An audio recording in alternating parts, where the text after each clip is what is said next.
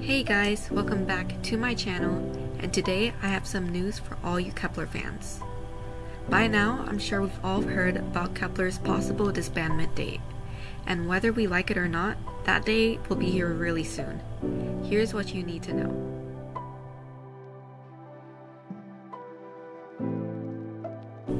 According to a NAVER article published on January 12, 2024, we have some huge news.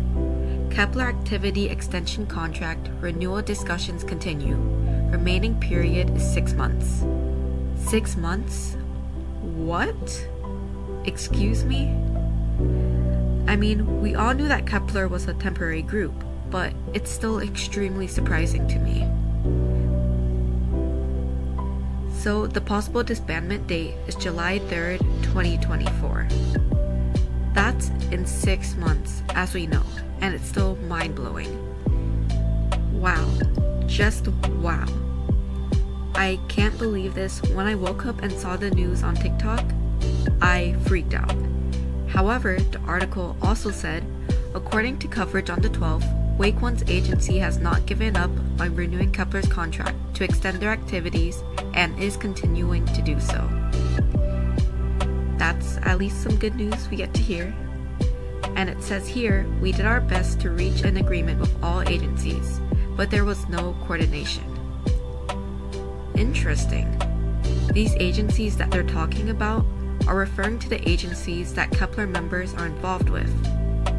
For example, Mashiro and Yeso belong to 143 Entertainment.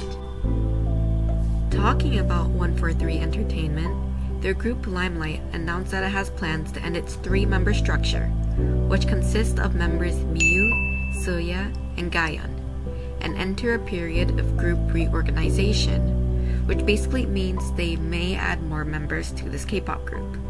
And since Mashiro and Yeso are under that agency, we most likely know where they will go after disbandment, to Limelight.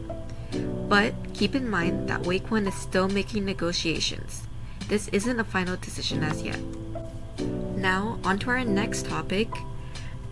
How are Kepler fans, also known as keplians, reacting to this news? Well, let me tell you, in many, many different ways. Can wakeone just disband instead of Kepler? I know many keplians who think this way, and I think it's reasonable. Kepler doesn't disband until all members had at least once blonde hair. Xiaoting, we're waiting. Kepler can't disband. They haven't even had an official concert yet. They haven't had a win since Up era. Please, no. That's literally me in the video as Cassie right now. Zero Base won World Tour in the first year of promotions, and Kepler doesn't even have a full album yet, and they disband in 6 months. Thank you 143 Entertainment for not agreeing to Kepler's contract extension. Kepler is scheduled to officially disband on July 3rd, 2024. I think that's a solo stan. K-pop will never get this well all-rounded group like Kepler ever again, but y'all losers will start to appreciate it the moment they disband. Kepler better at least disband with a full album with fun and slayful music, no sappy stuff. I don't even stan Kepler that much, but I don't want them to disband. See, even non-stans expressing their disappointment. So can y'all actually start voting for Kepler now, because this will literally be the last chance we have to give them an award before they disband. Hashtag keplians focus on HMA.